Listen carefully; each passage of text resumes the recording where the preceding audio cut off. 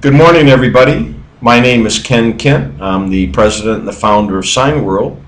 And today I'm here to maybe explain a few interesting facts about the sign business.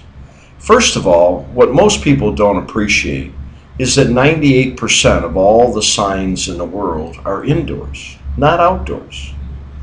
When you go to any retail store, there's only one $10,000 sign hanging on the outside of the building that lights up all night long.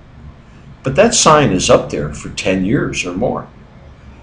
On the inside of the building are all of the paper posters, the cardboard signs, the banners, whatever, that change every single month. In December, they all say Christmas. In January, they say half off. In February, it's Valentine's Day, and on and on. This is where the money is, ladies and gentlemen.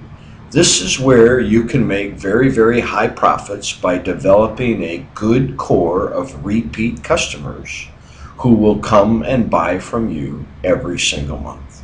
They have to. They have to change their signs in order to keep up with the competition. Hope this helps. See you for the next question.